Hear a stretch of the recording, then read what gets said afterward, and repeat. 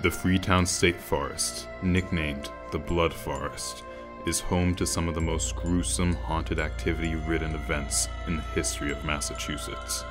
From murder to conspiracy theories come to life, and everything in between. The Freetown State Forest has been voted the most haunted and dangerous forest in all of Massachusetts for the past 5 years.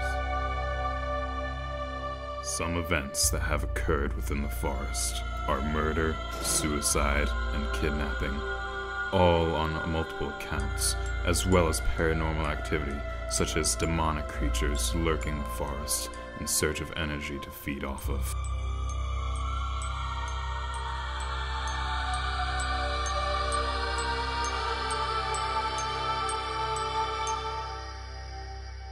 Yes, my name is Robert Dorsey, D-O-R-S-E-Y. I think the worst experience I've seen was the finding of the body of Mary Lou Arruda, who was 15 at the time, and she was abducted from her home, or right outside of her home almost, in Raynham. And this poor little girl was tied to a tree and almost decapitated. The history of the Freetown State Forest dates back many years to when it was a Native American land owned by tribes. Years ago, the government began building on the reservation, basically kicking the Native Americans out of their homes. As a result, the Native Americans placed a curse upon the grounds by which they were built on, haunting anyone who entered their territory. It is legends such as these that shaped the Freetown State Forests, as well as the Bridgewater Triangle's reputation. Confirmed suicides jumping from the top of that ledge. And you guys feel free to go up there. Like I said, it's a hazardous road.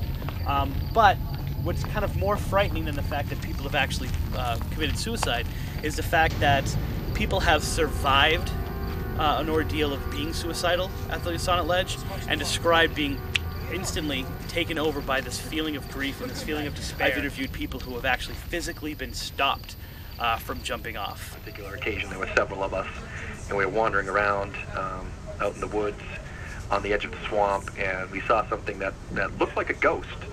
And there were a couple of kids that were with us. They didn't believe in the paranormal. They just sort of went along with us just to have fun. And it started off where it looked almost like this tiny little blob of light just floating above the ground. And then it started to stretch and kind of take shape with arms and legs, and it looked like it was forming the shape of a person just hovering above the ground. And then we all sat there watching. And it is said in popular belief that the Freetown State Forest has a soul of its own. What was once used as a peaceful and spiritual home to so many has now become a haunting ground for the suffering souls of the past.